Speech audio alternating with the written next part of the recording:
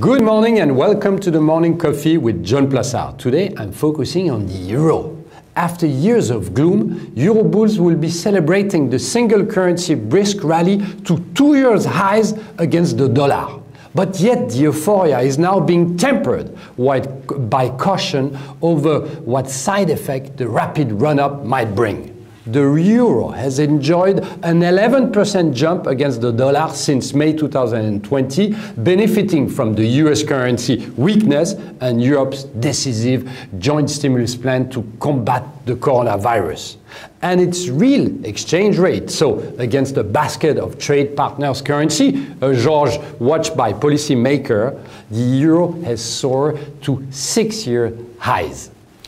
Aside from hurting export, the ECB won't want to see a strong currency complicating its battle against deflation. Some models suggest a 10% rise in the euro would knock 50 basis points off annual GDP. As a reminder, the eurozone is expected to contract 8% this year. Equity investors have returned in force to European shares in recent months.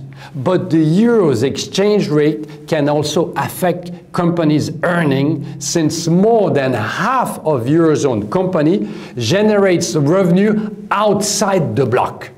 A 10% euro appreciation shaves about 6% of earnings per share for regional companies.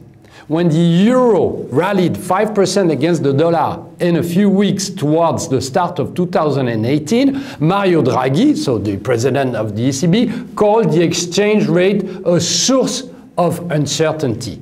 But so far, the ECB has stayed silent on the euro this time around. Ultimately, the benefit of the European aid plan could be overshadowed by the rise of the euro. The key level to be monitored will be 122 and then 125. A little bit of caution in the short term then, especially if Joe Biden were to arrive at the White House. Thank you very much. Have a great day. Read my morning and keep on winning.